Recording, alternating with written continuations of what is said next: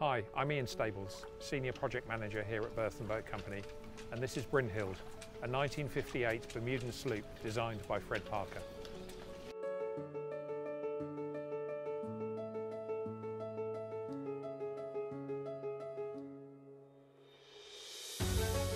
Brynhilde arrived here at Berthon on the 4th of October 2019. She's a classic example of a fast cruising sloop from the drawing board of Fred Parker, who was a prolific yacht designer in the 1950s and 60s.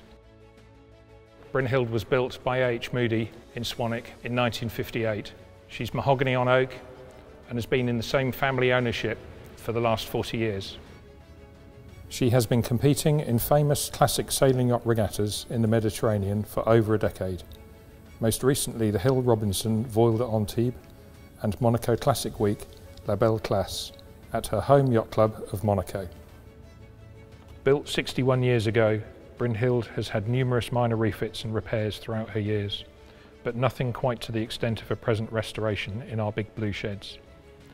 Suffering for a number of leaks through the traditionally laid corked teak decks, the refit commenced by lifting the well-worn planks, exposing the deck beams, carlings and support structure to the light of day for the first time since build. With varying degrees of rot exposed in the structure from water ingress over time, suspicions were raised over the sheer strake, the bulwarks, the transom knee and the transom. With the deck structure stripped back and the areas of immediate concern identified, work began to draw up a comprehensive work list that would see Brynhilde returned to her former glory.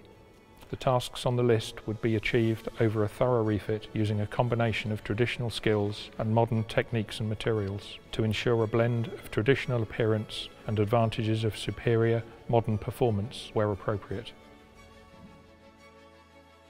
Our highly experienced and skilled team of shipwrights determined that in addition to a new deck, Brynhilde would need the complete deck structure exposed, disassembled, beams repaired and refurbished where we can and replaced where necessary. Her transom would also need to be removed and assessed for viability of repair.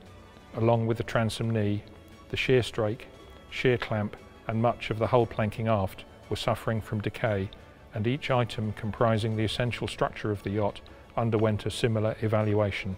It was decided that the replacement deck would be laid onto a high-quality marine plywood subdeck to achieve the appearance of a traditional teak-laid deck, including dummy deck seams to the underside of the plywood, but with the benefit of no visible fastenings and significantly improved strength and watertight integrity.